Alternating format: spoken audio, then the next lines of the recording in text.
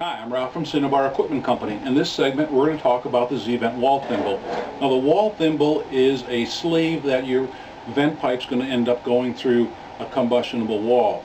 So the thimble comes in two pieces. You're going to drill out a hole in the wall an inch larger than the inside diameter of your particular diameter wall thimble.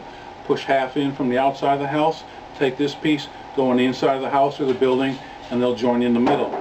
This is what your finished product's going to look like. This is the outside of the house with a termination piece, of course your wall thimble, and you're going to be running straight pipe through that wall thimble to join to your additional pipe or an elbow.